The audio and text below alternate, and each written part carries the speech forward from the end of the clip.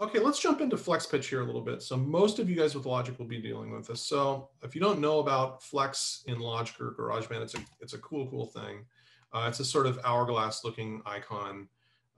Command F brings up the flex indicator, flex state indicator for each one of the tracks. And you can enable or disable for each individual track. So I'm working with this this flex pitch track down at the bottom of what you see here. Let's unmute this and let's listen to what we've got. The moon was sitting high in the middle of the sky, so the glow covered the floor all around me. Okay, so yeah, back to our original performance. And what we need to do here, again, to get flex pitch to work in the first place, is let me turn these all off. Okay, so after clicking here, the hourglass, enabling flex pitch for the track, and making sure that it doesn't bring up one of these other options, because we're specifically wanting to work with pitch here and not time. So we're making sure that flex pitch is selected. And then we're going to go to our editors. Again, E is the shortcut in Logic, like so. Okay, and what the heck, I still don't see the information. So you go to the hourglass again here. So it's a lot of hourglasses you have to remember to click. And then you've got, something that looks pretty similar to what we were talking about a few moments ago with Melodyne. Okay, so we've got these sort of like blob looking things. And, the cool thing about flex pitch, and maybe even cooler than Melodyne, is, well, first of all, it comes with a program. But the fact that you've got these 6 sort of anchors, okay, so you've got one for, we talked about pitch drift earlier, okay, that's where you like a scoop into a note or a fall off of a note perhaps. That's the pitch drift amount. I can click and drag to change, how dramatic the scoop or the fall is right there. Okay, those anchors. Gain is amplitude, okay, so you can see that the waveform is actually calculating there what impact that's going to have on a particular note. So that's a cool feature. Time compression expansion, another cool aspect of a lot of these programs. We're talking about pitch, but you can do a lot with in Melodyne with compressing or expanding the duration of notes, and the algorithm is fantastic. So vibrato, this is a big one. We talked about that. Remember in Melodyne, it's called pitch modulation, but here it's called vibrato. And we could just minimize that or, maximize it for a particular note. What's going on there? The moon was sitting high in the middle of the sky, so... Yeah, you can tell that something's been done there. So I'm probably going to want to reset that. Sky, so the... Okay, there it is. Yeah, she's singing pretty straight. The glow covered the floor all around me. The glow covered... Darn it, Christine, you need to give me worse singers to do this stuff with. Automatically function. Okay, a little wavering. I don't have any bad singers. I know you don't. You guys train your vocalists well. You're probably going to show them this, but if you wouldn't mind showing them how you would like elongate a note as well. There you go. So I'm just at the edge. Yeah, I'm just clicking at the edge of the note here, and I'm doing this. Now, what might happen here, you led me to a point, Christine, is that you might need to chop up a note into 2 to sort of make that work. High in the middle of the sky, so the glow covered the floor. Yeah, so somewhere that has a scoop, we might want to turn that into 2 notes. Well, we can do that also. You'll see here that I've got some tools, right? I've got my primary tool and I've got my command click tool. So for my command click tool, I usually have scissors set. So if I hold command, you'll see that I've got my scissors and I want to create a note transition right there. And then, maybe, just maybe, that's where I want to do what Christine was talking about so that I am emphasizing that scoop. Oh, the glow covered the floor. Or maybe emphasize it even a little bit more. Oh, the glow covered the floor. You guys hear that? I've got a longer scoop into that note now. Ooh, can you minimize it? Well, sure. Yeah, either way, like that. So the scissors tool lets you do that. And then conversely, you can use the glue tool.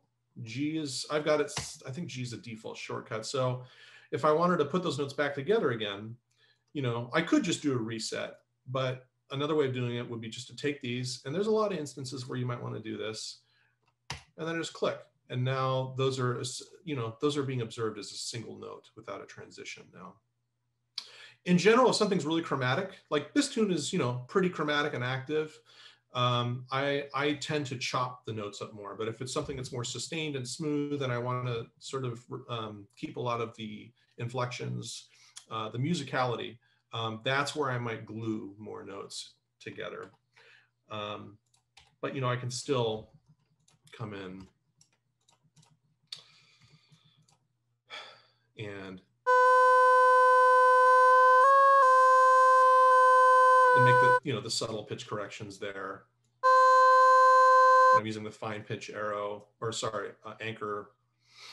Form and shift has to do with the sort of like the sound of the vowel.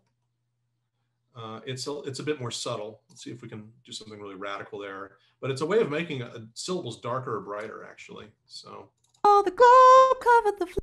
Let's mellow it out. Let's mellow it out even more. Oh, the glow covered the floor. That's really radical. We'd never want that. But you guys can hear there that it changes Oh, the glow covered the timbre of the vowel. Oh, the glow covered the floor. Now it makes her sound like she's like 4 years old. So that's flex pitch. Yeah, there might be some questions about this one. Can you do me a favor and go to the very last note of the section? Beyond the blue. Where's that? Let's see. Function, the warm beyond the glue. That one? Christine? Yes. And can you make that note like really long? I just want to see what it would sound like. The end of that note, in other words? Okay, well, I'm just going to do what I think you want me to do, which is that. Is that what you're wanting me to do? Yes. Bloom along. I mean, it's longer now, right? Yeah, cool. So if, you know, if I'm editing vocal jazz chart or something and somebody cut off too early or too late, we can stretch the audio. Yeah, you know, I want to show one more thing before I forget, which is similar to what I did with the pitch macro and Melodyne, which is you can just grab all these things, right click or control click, and then just set to perfect pitch, and bam, it'll grab everything. Again, you want to listen to what it does. Don't just trust that it's going to do everything right, because it's taking every note and it's gonna drag it or constrain it to whatever's closest on a grid. And that might not, it might go the wrong way. Okay. All right, flex pitch. I'm going to close out of this session unless there's any more questions about it. And I got one more thing to show you guys. And all right, let's come back to this really nice vocal performance on It's Something. And this shouldn't take me more than a couple seconds because I don't think anybody in here is necessarily going to do this. Let's get our context of what it sounds like again. You and I got something. All right, so it's this thing again. And notice that I've got an instrument track here with some MIDI below it. RT stands for real time. I'm using pitches, MIDI pitches, to force the singer to sing certain pitches. So it's maybe a little more creative, but I tell you, I used this recently on a project over the summer. It saved me so much time, essentially just forcing all the pitches to a particular, you know, note, because sometimes if you don't do things that way, again, the grid will pull things the wrong direction. The advantage of what I'm going to show you now is that that's not going to happen. It's going to push it. It's going to pull it to a finite note. So you need to have a MIDI file, which I did, the soprano, the green here. And then what I'm going to do is I'm going to show you guys that I've set up this plugin. This is by a developer called Waves. It's an Israeli developer that's, you know, really been around for a while. They make some great plugins, and they'll try to get you on their update program. That's the only thing about Waves. But they make some great stuff, and I've used this real-time version of their pitch correction plugin. So here's what it looks like, and I'm not going to get into how to set all this up. It's a little tricky, and I can find the document if anybody really wants it. You have to set up, again, it's kind of complicated. You have to set up what's called a side chain here. Anybody here who's into contemporary music knows, you know, side chain compression, yeah, blah, blah, blah. But you have to sort of aim or direct the MIDI to the audio. You have to tell, you know, audio, I want you to read these targeted pitches from the MIDI. So what you get, unpitch corrected sounds like this. And I've got the audio set such that you won't hear what it sounds like. Let me, yeah, it has to run through here for now. How about I do this? I'll just turn You and I got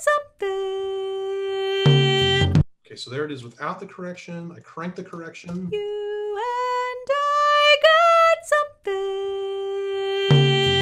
The settings aren't great, but here, hopefully if there's a light bulb moment, this is the one for you guys. So I can come into the MIDI here, and let's say I want to do something.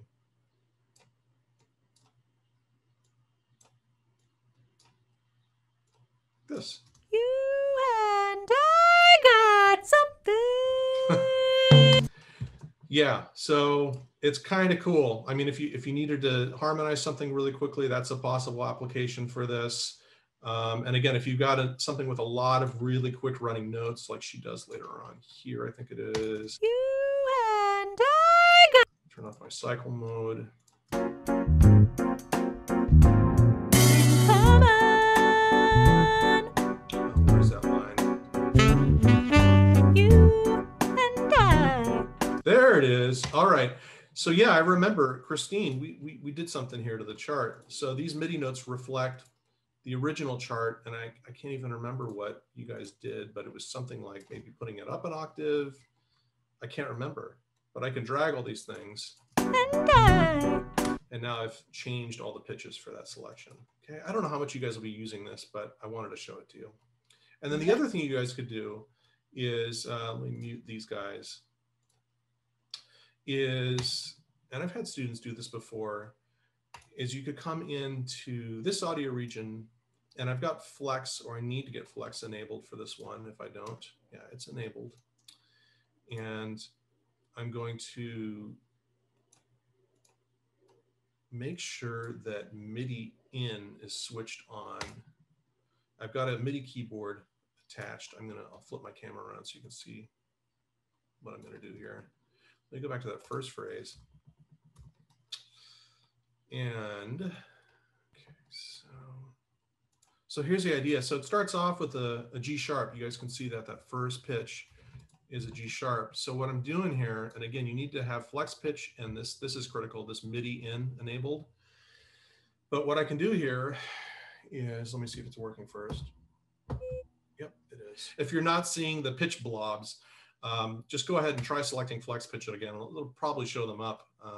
MIDI in is turned on, and I'm going to change that first note to something else. So actually, if you look at, I know you're looking at my screen here. Let me stop my share for a second. And I'm back with you guys here. And I'm going to play something different here. You guys can see my keyboard there. So it starts on a G sharp, but I'm going to do something else. I'm going to go like B. Oh boy. This might be too much for me to coordinate.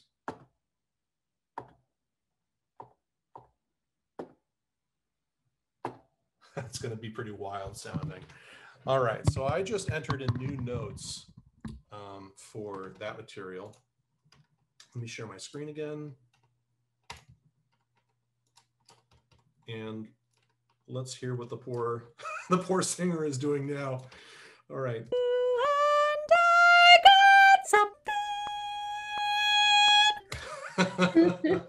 So, you know, Christine, this makes me think of what you were talking about, like in terms of doing this in real time. So anybody who's really into this, you can actually be playing along on your MIDI keyboard, singing, you know, single pitch was mentioned earlier, and go to town on this kind of stuff, you know, do all kinds of wild stuff. So you just need to make sure, again, that MIDI in is on or indicated in red. So there's a few steps to remember.